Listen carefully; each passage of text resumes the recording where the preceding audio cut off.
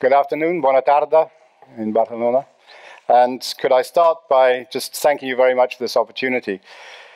For 4 billion years, the Earth wandered through the solar system accompanied only by one moon, one satellite, the moon that we all know and love. Until one day in the month of October 1957, we heard this sound coming from space for the first time. And this was the sound of a shiny beach ball flying around the Earth. Launch was called Sputnik. In Russian, that means satellite. And this was the first object which man had put into space and the first thing to accompany the Earth other than our own original natural satellite. But things moved on very fast. And less than 3 years later, we had our first images from space of the Earth itself. And this is taken from the first weather satellite, TIROS-1, launched in 1960 by the United States. And so began the first in the long story of Earth observation, which has persisted until today. Since then, we've had much more exotic images than the first one, which you saw. This shows an area in the northwest United States, extremely beautiful images. The next one is an area of sand in the southern Iranian desert. These are radar images of the Ruwenzori Mountains, the Mountains of the Moon in western Rwanda. And here is an image of some very exotic-looking sand dunes in southern Namibia and southwest Africa. Not only on the land, but also in the ocean. The phytoplankton bloom, where billions of very small organisms in the sea are collected by the currents in the Earth's oceans and form these beautiful shapes. The Amazon basin, very famous. I'm sure you're very familiar with some of the images which have been shown, which help to understand deforestation. And sometimes man has a hand in nature as well. And here you see the sort of classic patterns which derive from artificial irrigation, in this case in Kansas, in the United States. And perhaps the most beautiful of them all, this could really be a work of art. This is a triple frequency radar image of the delta, the inland delta of the Okavango River in southern Africa. An incredibly important area for biodiversity, but also a wonderful thing to have on your wall. But we do many more things than simply have pictures of the Earth. There are many different ways that we observe the Earth. And this is a very exotic way. This is a satellite called Goce. It's also called the Ferrari of Space because it looks like a very aerodynamic satellite. And the reason it's built like that is that it flies very low, 250 kilometers up, which is not very far away. If you had a fast car, you could drive there in an hour. Its space isn't very far away from us. And this measures very precisely the gravitational field of the Earth. Very, very precisely, to 1 part in 1,000 billion. 1 part in 10 to the 12. That's the difference between the mass of a supertanker when a very small snowflake lands on it. And that's what you're measuring. So it's a pretty clever measurement. And this, in fact, has a lifetime of 2 years, but it actually lived for 4 years until last Sunday, when it came down in the South Atlantic, and a bird watcher in the Falkland Islands took this picture as it came down and dropped into the Atlantic Ocean.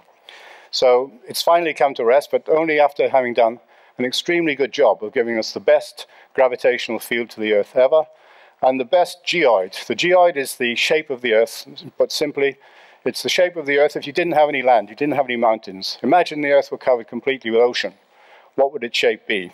Well, it wouldn't be quite smooth, because different changes in the density inside the Earth mean that the surface of the Earth is actually distorted by those mass concentrations. And what you see here is an area in, for example, here you see in the Indian Ocean, which drops to about 150 meters below what would be a smooth surface. So it's very important we know this field.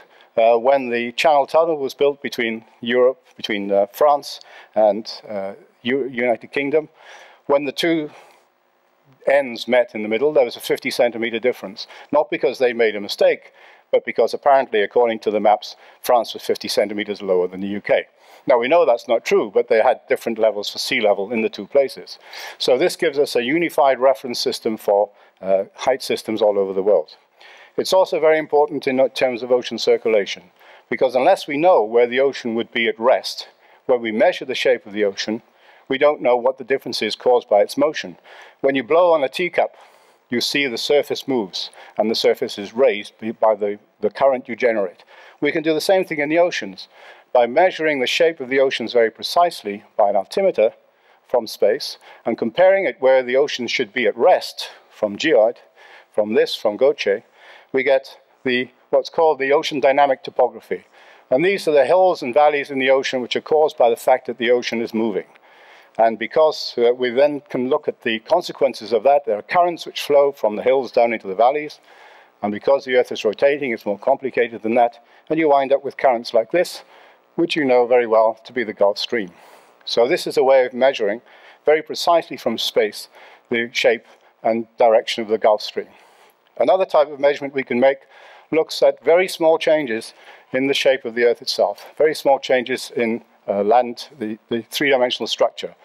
And this is a city which I'm sure you all recognize very well. It's Barcelona. And what we have here is a series of images taken with a synthetic aperture radar over a period of several years. And it shows small movements in the Earth's surface caused by subsidence. And when I say small, I mean very small. This range of color goes from -1 to +1 millimeters a year. So a millimeter a year is being measured from a satellite 800 kilometers up in space. And what you can see in this particular case, if you look up here at the little area which has been expanded and magnified, you can see individual buildings which act as reflectors. And this particular building looks as though it's sunk a bit. And when we went there, you found it was actually subsiding. So this is a way of detecting building subsidence from space. Another way of, another application of the same thing is looking at the dikes in the Netherlands. So here you have a series of different images of the dike system in the Netherlands. And when we put them all together over a series of a few years, we can see here the deformation of the dikes, which ones are sinking, which ones are being raised at the rate of a few millimeters a year. And this is used by the Rijkswaterstaat in Netherlands to be able to help manage the way that they control their dike system. Of course, sometimes you have much greater movements than just a few millimeters a year. This is the Tohoku earthquake, the great northeastern earthquake in Japan, as it's called there, which took place several years ago, 2011. And you'll see here you have the same sort of color scheme, but these contours are each case 50 centimeters. So in total, there was a displacement of one part of Japan to the other by a total of about 4 meters. And hence you had the enormous devastation that was caused. But it wasn't just local problems, it wasn't just the local earthquake. You all heard, I'm sure, the tsunami which happened afterwards, and this video shows us what happened to the tsunami in the Pacific Ocean over the course of the next 24 hours. And here you see the tsunami spreading across the ocean. Now this isn't a video, this is not from DreamWorks or Walt Disney. This is not a cartoon. These are measurements made from space from an altimeter which is measuring the progress of the wave across the Pacific Ocean. And 24 hours later, it reaches the Chilean coast. But what was going on at the same time in Antarctica? Again, we have a little video which shows us. This is the Antarctic Ice Shelf. And you can see down here that at 5:46 Greenwich Mean Time, Universal Time, the Honshu earthquake took place, and 18 hours later, the tsunami reached the Antarctic and started to break up one of the ice shelves there. So we have different ways of looking at the same phenomenon. Another way, back to our old friend Gauche, this was flying around 250 kilometers up in the air, still in the outer reaches of the Earth's atmosphere, which is why it has to be so aerodynamic. And what we saw there were different changes in the density of the atmosphere at the level of Gauche. So the shock wave propagated from down at the earthquake all the way through up to the upper atmosphere just before we get into true outer space. So we had 4 different ways of seeing what happened in that place in northern Japan at that time. Another phenomenon which is very important, the changes in the mass of our ice sheets. And we use the same technique of interferometry, looking at small changes in the Earth's surface, to see what happens over a course of several years, in this case in the Greenland ice sheet. This is an experiment with a very large team supported by the European Space Agency and by NASA, which looked at a whole range of different techniques for monitoring the change in ice distribution. And what you see here is that in the center of the Greenland ice sheet, you see there's still some accretion, so it's slightly rising. Whereas on the outside, it's losing mass through the glaciers flowing into the northern Atlantic Ocean and into the Arctic Ocean. It's a very difficult measurement to make, and there are 4 different types of measurement you can make to look at the same phenomenon. This was using interferometry, so actually looking at the flow in and out of the system.